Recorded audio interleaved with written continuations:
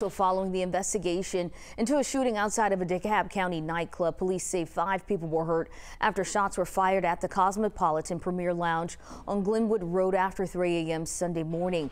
Just in the last half hour, police sent us an update that 4 of the 5 victims have since been released from the hospital. Now, this is the same nightclub where a security guard was shot and killed back in October.